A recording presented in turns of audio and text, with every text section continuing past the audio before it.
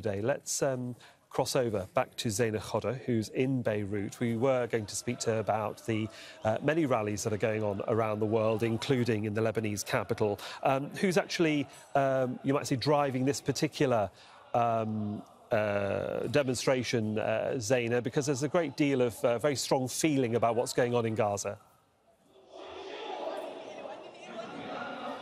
Well, no doubt, many Lebanese do empathize with the Palestinian cause, and they've been watching in horror the scenes from Gaza, the relentless bombardment, the killing of women and children. This particular protest is being organized by Hamas. We are in central Beirut. Many people here are Palestinians as well, because Lebanon has a sizable Palestinian refugee population.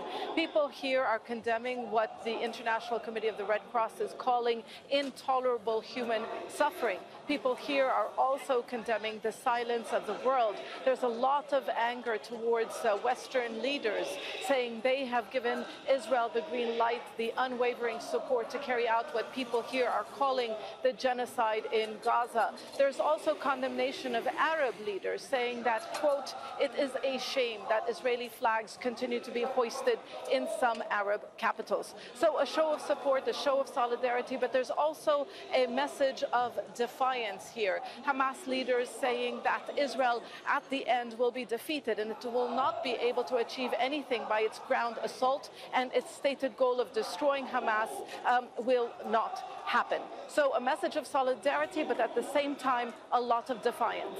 Indeed, and while that solidarity continues, there is also a great deal of tension on the border between Lebanon and Israel. That's having an impact on those that actually live and work there.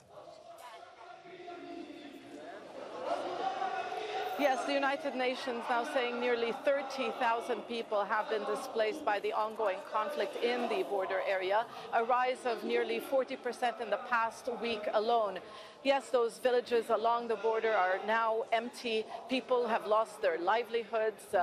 People are concerned that this could be a protracted conflict. Yes, many Lebanese will emphasize with the Palestinian cause, but there are many others who are against Lebanon being dragged into this conflict. What is happening along the border is a war between the Israeli military and Hezbollah, an ally of Iran, a group which has repeatedly said Gaza will not fall, Gaza will not be left alone.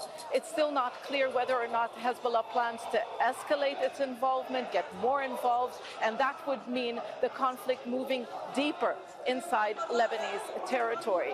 So mixed feelings among Lebanese who actually were here witnessed the 2006 war between the Israeli military and Hezbollah, which caused really a lot of devastation. But today the economy has all but collapsed and people are struggling, and so is the state. But no doubt, the majority of the people in this country are supporting the Palestinian people, as with these relentless Israeli bombardments and the fact that aid has not been able to reach them.